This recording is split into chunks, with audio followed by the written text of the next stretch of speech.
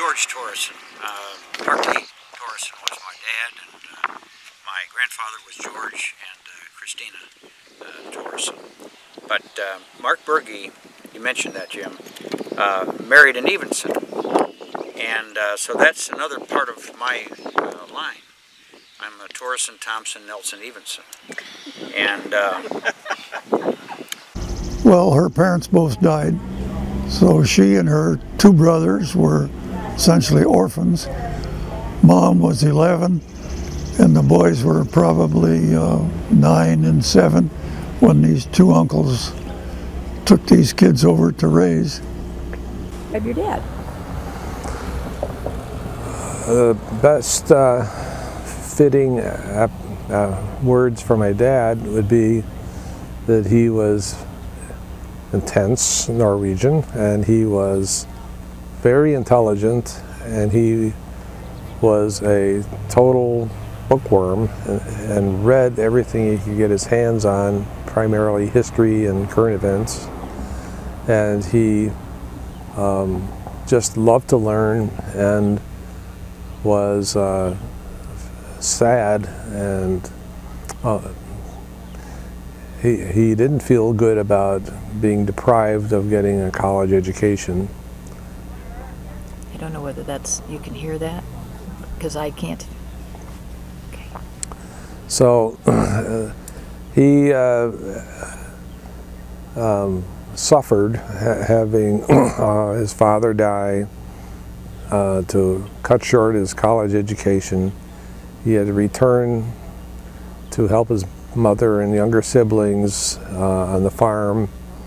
Depression came along. He stayed there for 10 years helping her until she died, and then felt at liberty to get married in his mid-30s.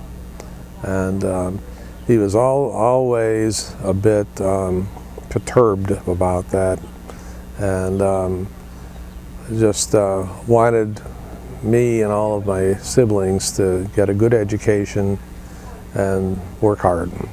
So he was very strict in the sense that he wanted us to not misbehave, wanted us to work, and wanted us to be good students. She played the piano, and she also had a cousin in Chicago who, you're sweating, so they came out to see my folks, or her folks on the farm at Jarrelson Farm, and they heard my mother play piano, and they offered her a year of piano lessons in Chicago, and to be their maid, so to speak. And so she went there, and she got to go to all the things at the Chicago Theater and all, all these. This is before they were married. This is before your parents were married. No, they were married. Oh. No, I'm sorry. Yeah. Yeah. Anyhow, she hadn't. I don't suppose she met Elmer at that time, but I think it was a year that she was in Chicago, and really learned a lot of the things that you learn in a big city. And she always had a refinement to her that a lot of other farm women didn't have. Mm-hmm. But she was the president of the Ladies' Aid. She was a choir director, a good pianist, and she taught all the kids in the neighborhood except her own, because her own were not. So you didn't learn to play the piano? No. Oh, I can peck away at it. And Brigitta and Cleon are better at Brigitta, and Connie didn't either. They learned at St. Olaf. So she was such a busy woman. She'd probably say what she was. The living room had the piano in it, and she would be cooking, and we'd be trying to practice, and she said, "No, that's not right. Do it again," and try it again. Where did you grow up? I grew up in Sheboygan, and I don't have a whole lot of memories about Valders, but we did come here. One thing I do remember is the celebrations we would have, and we would come, and I would play with some of the people that are like Janice Helgeson and Judy Thompson and that, and I really enjoyed those things, and I enjoyed hearing all the stories and seeing these old homes with the stereopticon slides and things like that. And I can still smell what you would when you walk into these old homes and that. And I did love to come and do that.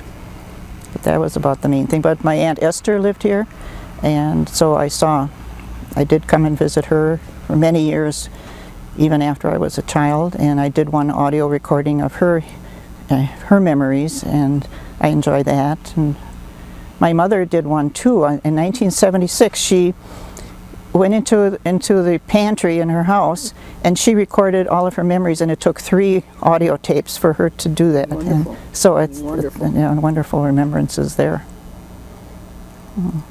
He was weeping, and we never saw him. You went up, start over, you went up the step? And we went around, just happened to go through the hall, and he was sitting on the front steps of the house, and he was crying, and he was talking to the Lord, and he said, "Why did you have to take my son when all these," I can't hardly say it, "when all these drunks around here are no good and they don't do anything for anybody, and here you have to take my beloved son." That was it.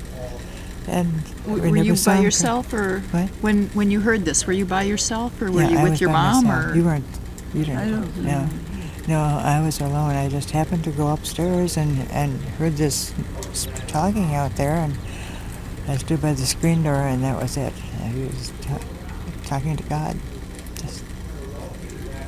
And we had our Bible time at night, and he usually read the stories, and he was just a great dad. Do you think that changed your dad? I think so. I think he became more attentive, perhaps, to people around and us. What about your mom? My mom was very strict, and especially when it came to boys or drinking or anything like that. But she was wonderful. She sewed. She made things for us out of nothing. She'd get old clothes from, somebody would bring old clothes, and she would take them apart and make our clothes. We went to school with all of our underclothes and everything were always from flour sacks, and we never had to be ashamed because we were always dressed clean and neatly. So, and she was a good cook and a good baker, and she sewed, well, I said she sewed, and gardening and all of her work. She was sick an awful lot, though. She, I often compared her with my husband because he was sick so much. And like my son coming home and saying, "Where's Dad?" And I said, "He's in the hospital." And each boy had a different reaction. But the youngest one would stamp his foot and he'd say, "Dad again? It's like I don't have a dad." And that's the way it was with our mother. She was sick so much. Not that we didn't think we had one, but she was sick a lot, and we had to do all we could for her to help her. What was the most important or valued thing or things that you learned from your mother? Oh my, good cook. She's a good cook. She was a very biblical person. She wanted us to know, we always had to know our lessons before we went to Sunday school. She taught us good manners, and so did my dad. And I really feel that we were very fortunate to have such wonderful parents. And they had good backgrounds, and my dad was the first one to get rubber tires on his tractor, and he was the first one to get a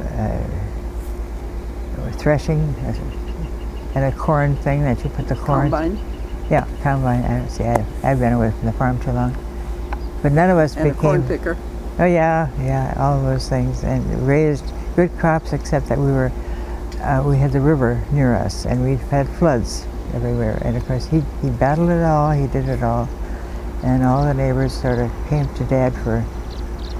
Now, was your farm part of the original Thomas Helly farm? Yes. Your farm and George's farm? George, yeah. Sylvan was a mixture of humor and dry humor, and then Hartley was a very dry humor. You know, and you were never quite sure what he was coming at.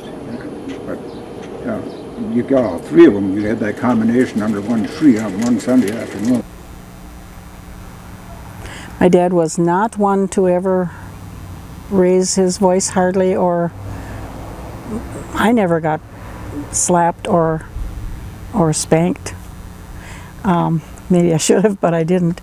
And I always remember the time he and I were fencing down by the woods, and a bee stung me.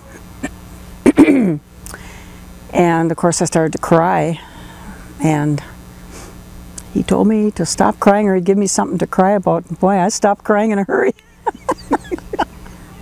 That's the only time I can ever remember him saying that to me. And Mom wasn't much of a, she wasn't a spanker at all either, so I don't remember getting spanked. And you turned out very well too. I made it, I guess. Yeah. Great mother. And I still think of her almost daily because she was so interested in us, and she didn't really want us to stay around the farm. She wanted us to get out and do things that were good for other people, and yeah, I think it kind of worked because Brigetta became a social worker and Connie became a pastor, and I was a teacher shortly, and Omar was a business gal. So I think they did a good job. Yeah. Oh, we'd work in the garden a little bit, help pick things, go for rides. Grandpa and Grandma would like to go for rides.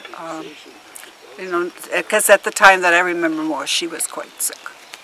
So, and then I worried how Grandpa would be after Grandma died, because they were such a loving couple, and just loved to spend time together.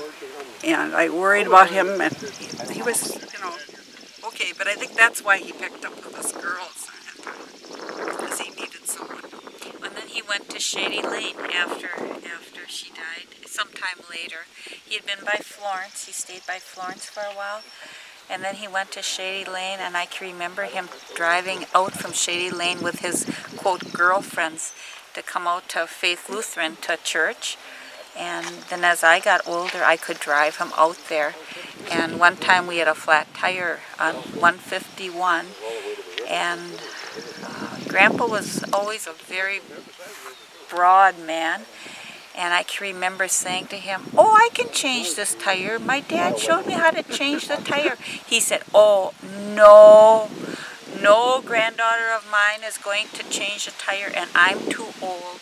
So he stood at the back of the car looking, and Ward Schutte from Manitowoc came through and said, "Mr. Thompson, are you having a problem?" And he said, "Yeah, I got a flat tire, and I'm too old to change it, and my granddaughter can't change it." And he said, "I'll change it for you." And I would spend a couple of weeks, almost every summer for several years there when Grandma was so sick. And I'm not sure how much of a help I was to her, but we worked in the kitchen. She loved to bake and cook, and she was, you know, getting tired. And I remember her, Grandpa making her take a nap in the afternoon, even though she didn't want to go to bed when I was there. And I had a favorite plate that I still own to this day. It was given to me after she died. So, yeah, no, I remember both of my grandparents real well. My dad, Hartley Torrison, was born here in 1907. He was the first to be born in the new house. And I'll bring a So the old house burned in what, 02, you said? No, in 36. My dad was born here in 1907. Oh, in the original house? The original house. And it burned in 36? That's right. And it was without a house on it until they moved until it they got the house out of quarry. And I think that was about 40. Better get Ronnie up here because he's the one that Ronnie was actually raised here. Now this house was where? It was all we know is it was in quarry. Yeah. Now. Well, the happiest moments were of my mother and her influence. She was very positive. She was inspiring, and I was happy to come home from school and see her. And she was a teacher, and it was wonderful to have her available to ask questions, tell me how to spell words, tell us what words meant, basically be a on-demand tutor. And she was the goodwill ambassador of the family, and she had been a teacher in the Valders school system, and she also was able to introduce us as children to many other people. And so our mother was inspiration to us. Okay. Of course, I had one best friend. Who died last year. Can't talk about her very much. We were friends all through high school and ever since high school. Actually, since 6th grade. And she died the 1st of March this year. Just a couple months ago. So that's what you call a lasting friendship. Yep. Yeah, we were good friends. Oh, you had a good time in high school. What was the worst of high school?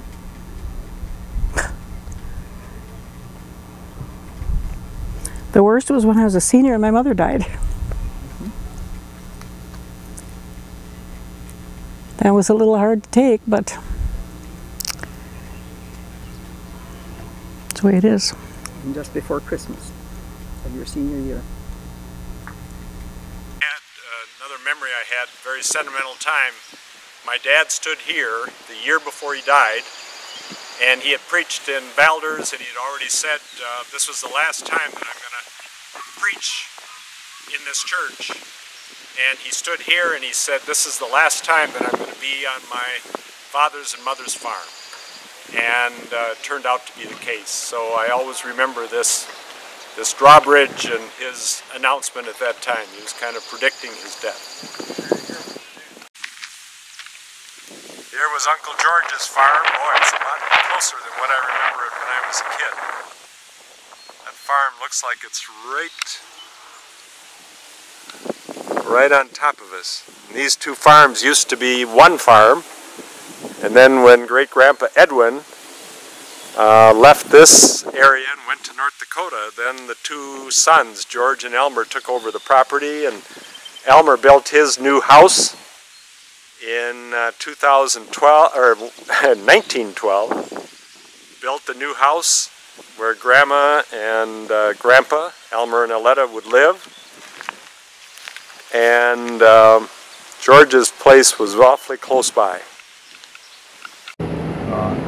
And I guess I can't help but tell you that he was a wonderfully good father. Taught us how to work, how to be honest, how to be sincere, and just the kind of guy he was. And we learned that from him, and enjoyed our youth growing up on the farm, because we grew up with him. We were side by side with him every day.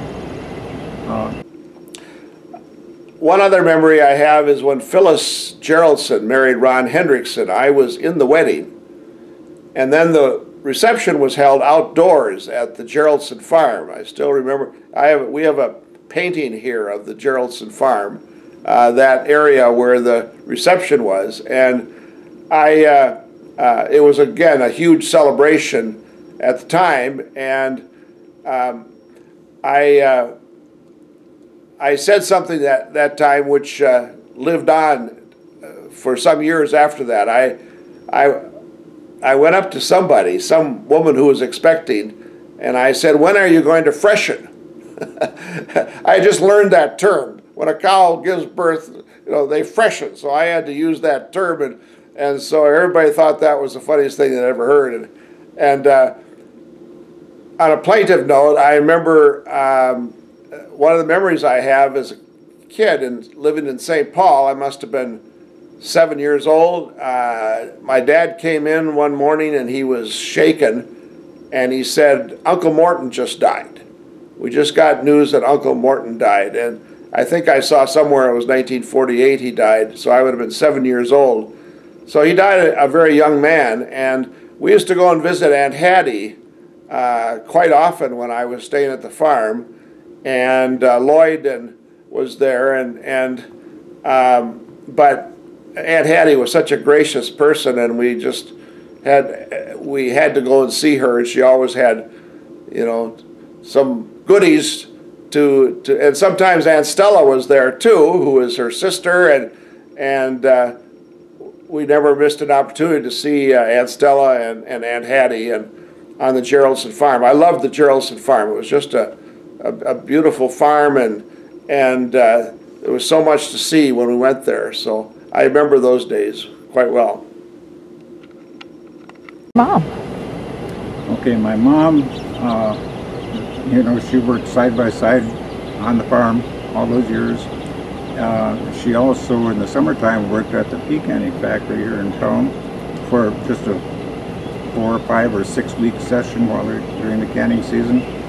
And she would save up money for different things, put a new sink in the house, or, you know, something that special that they wanted to do.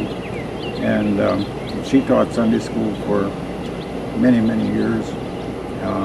Belonged to the Women's Association in the church, things of that sort. And just a real good mom. She could bake and cook like you wouldn't believe. So she was a good gal, and she had the same work ethics and same beliefs. They were both strong religious people. My dad was just everything to me. He always was.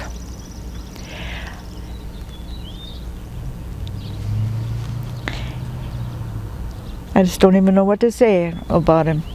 He was strong, and he was a little bit hot-tempered sometimes, especially when you were dealing with the cows or cutting the hay and missing the corners. He wasn't too happy about that. But he just did so many things with me and taught me so many things. And I remember him saying to me, when I said, "I can't, I just can't," and he said, "Joy girl, you can do anything you put your mind to." And then I knew I could do it. So that was something I always thought of my dad telling me. You can do it if you try.